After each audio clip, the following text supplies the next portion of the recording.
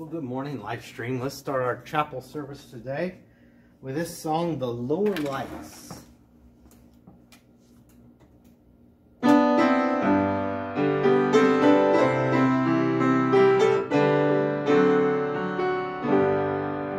Brightly beams our Father's mercy from His lighthouse evermore, but to us He gives the keeping of the lights along the shore.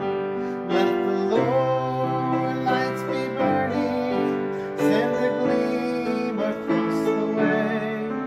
Some poor fainting, struggling seaman, you may rescue, you may save. Dark the night of sin has settled, from the angry billows roar. Eager eyes are watching, longing for the lights along the shore. Let the lower lights be burning, send a gleam across the way. Some poor fainting, struggling seaman, you may rescue, you may save. Trim your feeble lamp, my brother, some poor sailor tempest tossed, trying now to make it harbor, in the darkness may be lost. Let the lower lights be burning, send a gleam across the way. Some poor fainting, struggling seaman, you may rescue, you may save. Here's a song we've sung ever since we were kids. Here we go.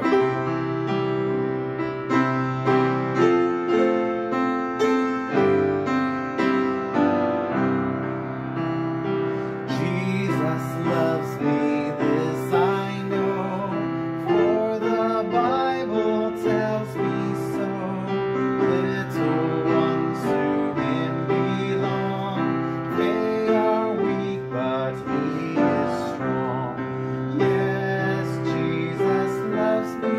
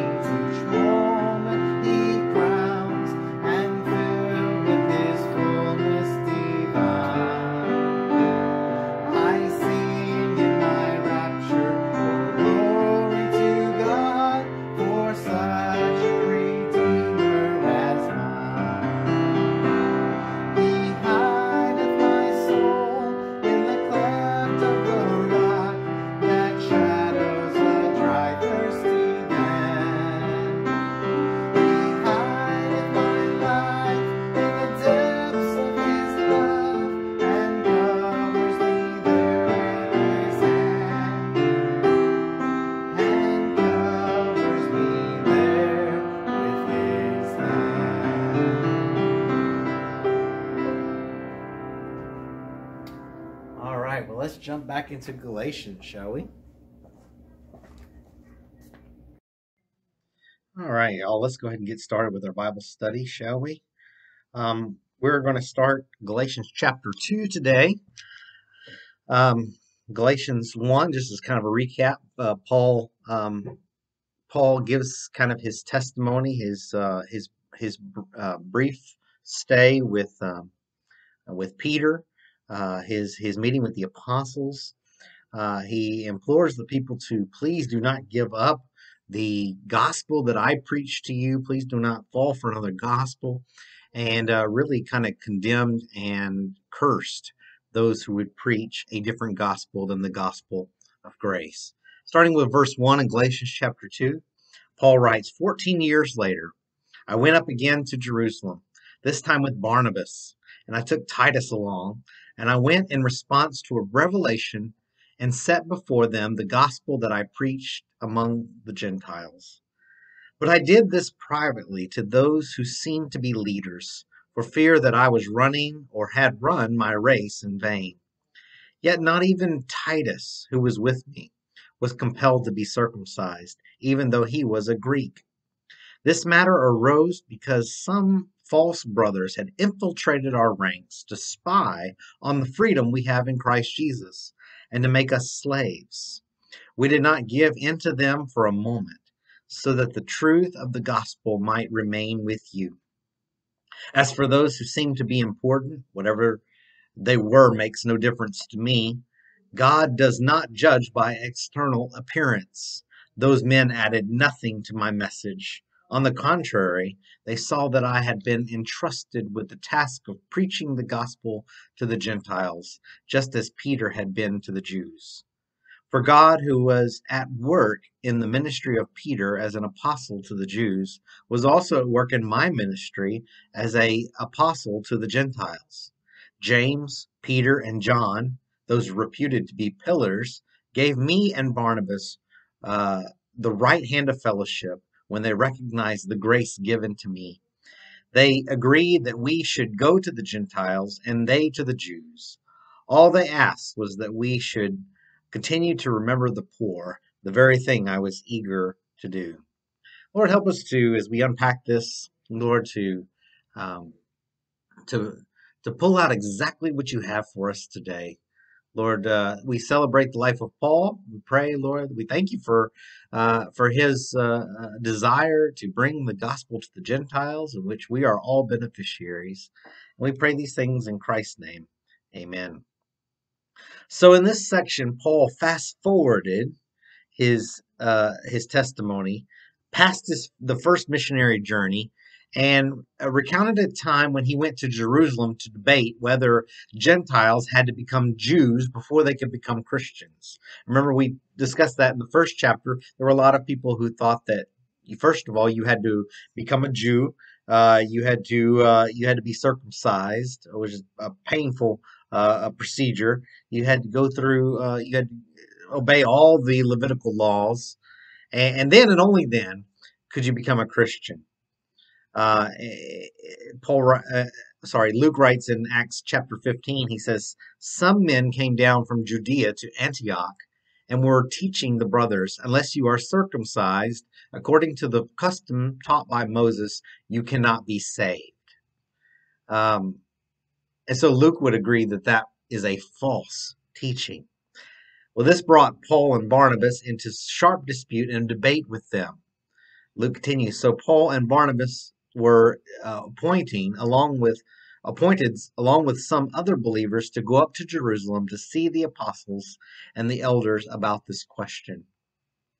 And so that's Acts 15, first couple of verses. So this is Paul's account of what occurred. And the issue was settled once and for all that salvation is by grace through faith and not of works. And it was a victory of truth. It was a victory for the gospel of grace. Well, in Paul's comments, we learned that there are three very important things. We're going to discuss today what God's grace can do. First of all, grace frustrates legalists. Legalists are they try to enslave you with all the things you must do. Paul wrote, some false brothers had infiltrated our ranks to try to spy on the freedom that we have in Christ Jesus to make us slaves. Did you know that there were spies in the early church? They weren't 007. They were Pharisees. They were double O so judgmental. They infiltrated the ranks of the early church, and we know that Jewish Pharisees gave Jesus a lot of grief during his ministry. They accused Jesus whenever they thought he had did something or had not done something that was contrary to the law of Moses. Well, Acts 15:5 reveals that some Pharisees who claimed to have become Christians, they were subjecting the Gentile Christians to um, the same scrutiny that they had subjected Jesus to. And they didn't like the fact that these new Christians had so much freedom, so much liberty. And so they wanted to enslave them to legalism. Remember, legalism is the opposite of freedom, it's the opposite of grace. C.J. Mahaney has provided this very good definition of legalist, which comes from his book, The Cross-Centered Life, page 25. He says, a legalist is anyone who behaves as if they can earn God's approval and forgiveness through personal performance. And so legalism emphasizes rules over a relationship. It's focusing on Christian standards rather than Christ the Savior. It's about law instead of love. And so the theme of Galatians, the book we're studying, is how grace liberates us and how legalism enslaves us. Later in the letter to the Galatians, Paul writes, but now that you know God, or rather are known by God, how is it that you are turning back to those weak and miserable principles? Do you wish to be enslaved by them all over again? Are you observing special days and months and seasons and years? I fear for you that somehow I have wasted my efforts on you. You see, some of the Pharisee slash Christians were demanding that all Christians observe the Jewish feasts, Yom Kippur and the Passover, and they demanded that Christians obey the Sabbath day rules and their dietary rules, right? In other words, no bacon or ham uh, at breakfast, right? Oh, I went to McDonald's this morning. I got a sausage, egg, and cheese muffin, right? Oh, no sausage, right? No, you can't do those things if you are a Jew. And so that legalism exists today, uh, but it isn't about keeping Jewish festivals as much as it is thinking that Christians can earn God's love and acceptance by what they do or what they don't do. A good example of it, you remember the Ed Sullivan show, right? You remember the guy that spin all those plates on the poles, the wobbly poles, and as he's spinning these plates, right? He starts spinning a plate, and then he'd go on to the next one, and eventually some would start to wobble, and he'd have to go over and spin them again, and it just seemed like it was going to end in disaster at any moment. And he would sometimes he would ignore a wobbling plate, and so the audience would start screaming, and he would go over quickly, run over and spin it just in time. Well, that's kind of a picture of legalism, this belief that I can keep all my spiritual plates spinning and I can earn more of God's favor, right? Well, it's entertaining to watch that on television, but that's a terrible way to live, right? Well, I need to keep spinning my tithing plate, or I need to that missionary support group, and I got to have 6 plates at least. And if Sunday rolls around and I've kept all these plates spinning, well, I can smile because I know that God is pleased with me. But if a Sunday rolls around and I've let a couple of plates full, um, then God isn't quite as pleased, and I'll promise I'll do better next week. That's a terrible way to live, right? We need to realize that God's love is unconditional and His grace is unconditional. So, grace frustrates legalists. It also creates fellowship with like minded believers. At the meeting in Jerusalem, the issue was settled, and the result was fellowship. Paul wrote, James, Peter, and John, those reputed to be pillars, gave me and Barnabas, the right hand of fellowship when they recognized the grace given to me. And so the leaders gave Paul and Barnabas the right hand of fellowship. That just means they shook their hands. So when we greet each other by shaking hands, which we can't do right now, right? But we're actually practicing a biblical custom. Shaking hands was an ancient custom that grew out of two peaceful soldiers grabbing hands to prove that they didn't have a weapon. Um, Someone said when the church was born in Jerusalem, it was a fellowship, and when it went to Greece, it became a philosophy. When it went to Rome, it became an institution, and when it went to Europe, it became a culture. And when it went to America, it became an enterprise. How the church needs to return to being a fellowship. Couldn't find out who wrote that quote, but what an amazing quote, right?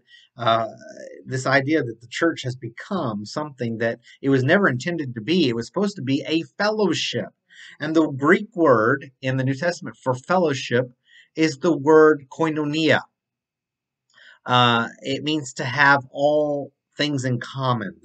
The common language of the New Testament was called Koine Greek, which had been spread throughout all the parts of the world by Alexander the Great. And so Koine meant it was a common language shared by everyone. And koinonia is what Christians share in common, which is a faith in Jesus. Here's a quick trivia question for you. What is the largest living organism on the planet?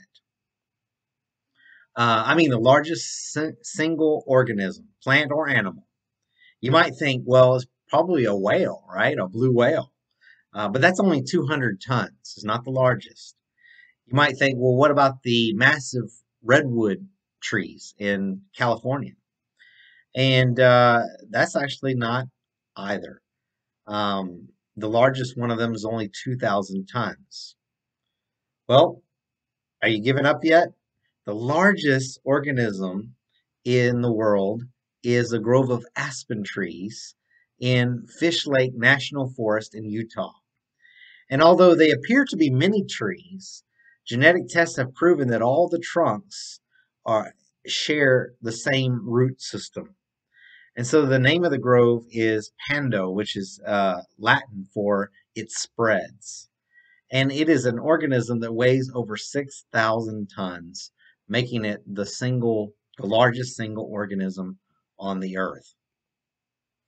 Um, and the grove has been burned before, but the trunks may die, but the roots, as long as the roots survive, the trunks will grow again. Well, actually, there's an organism that's larger than that, right? We call it the church. And we aren't an organization, we are a living organism. We're the body of Christ. And we share the same root system. The Lord Jesus Christ, right? Who is called the root of Jesse in Isaiah 11. There have been many attempts to stamp out the church. But as long as our roots are in Christ Jesus, right? As long as the root of the church is Jesus, the fruit of the church is fellowship.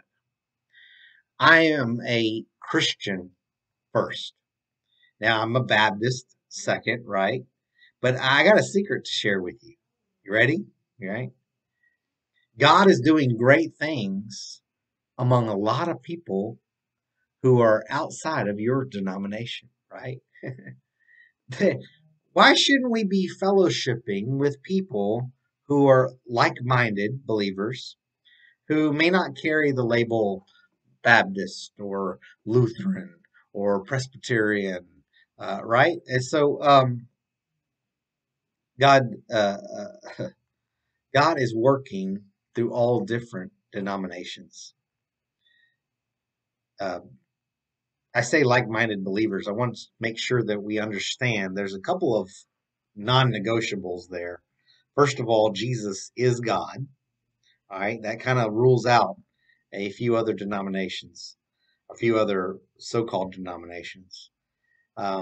Jesus is the only way to heaven. Um, that is something that is a non-negotiable. Salvation is by grace through faith, and the Bible is the absolute authority for truth. Now, if you believe in all four of those things, you may call yourself Presbyterian, you may call yourself Methodist.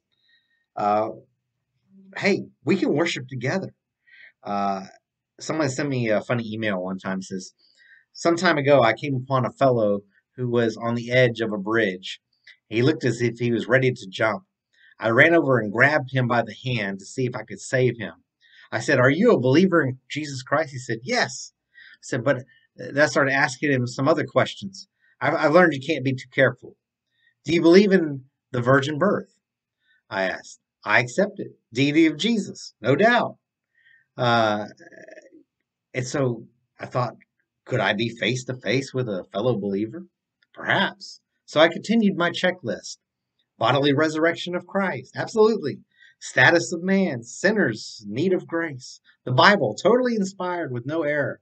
And I was getting excited. Conservative or liberal? And he was getting excited too. Conservative.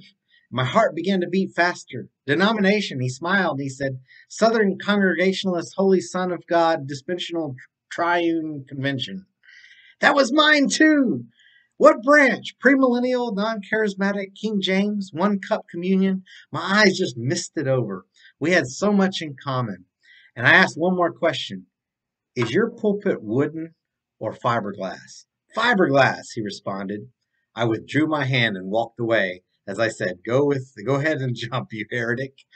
Isn't it funny how we get so caught up over things that really don't matter? Um,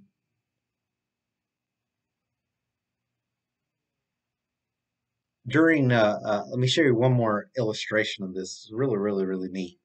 During vacation Bible school, there was a new student that showed up one morning, a little boy who had one arm missing. And the teacher was nervous that the children might comment on his handicap, but nobody seemed to notice. Well, at the end of the class, without thinking, the teacher said, "Now let's put our hands together and make a church." Remember that old, here's a church, here's the steeple. And as she watched, in horror, the one armed boy raised his right hand, and she realized that she had said the wrong thing. But a little girl who was sitting next to the boy, she reached over with her hand and placed it with his hand and said, "Hey, let's make the church together. We need to make the church together." I thought that was a sweet little story. All right, lastly, grace motivates us to be graceful to those in need. Um, Verse 10 says, all they asked was that we should continue to remember the poor, the very thing I was eager to do. And so Paul left the Jerusalem conference with this victory of grace. They didn't have to require that all Gentiles become circumcised or become Jews, but uh, that um, it did mean that there were responsibilities, right? Uh, uh, there's no rules for you to accept God's free gift of salvation. But Jesus gave us two commands, right? He said, love the Lord your God with all your heart, right? With everything that you are, and love your neighbor as yourself. There are over 300 verses in the Bible about caring for the poor. And God says, if you spend yourselves in behalf of the hungry and satisfy the needs of the oppressed, then your light will rise in darkness and your night will become like the noonday. The Lord will guide you always. He will satisfy your needs in a sun-scorched land. You don't have to look very far to find poor people in Arizona. Um, Poverty exists right where we are, right? whether you Surprise, Glendale, North Phoenix. Um, and so God isn't asking you to solve the problem of poverty around the world, but He is asking you to be a part of the solution. There's a sign out by my kids' school which says, please don't give to panhandlers, but rather give to organizations that help them. Right? We have to be smart in our solutions, but it is important that we be gracious givers to those who are less fortunate. Um, I think just to sum this up, Paul says, first of all, that that grace is not about what we do, right? We don't try, it's not about enslaving others, and we have to resist the urge to fall for legalist claims because they seek to enslave us. Um, the second thing that Paul says is that grace creates fellowship. Fellowship is so important for a believer. We need each other. And lastly, it motivates us to be graceful to those who are in need. Let's pray together. Father, we thank you for all that you have blessed us with. Lord, I thank you for the writings of Paul. Lord, I would have loved to have been there to witness Paul meeting with the other apostles. Um, Lord, for their commissioning him to be the apostle to the Gentiles. We pray, Father, that we would continue that work, Lord, that we would continue to preach this gospel of grace. Lord, that we wouldn't fall into the trap of legalism, but Lord, that we would look unto grace as a gift and be grateful for all that you've done for us. We lift up our hands. We praise you for your salvation. We give you praise in Jesus' mighty name. Amen. Love you all. Have a blessed rest of your day.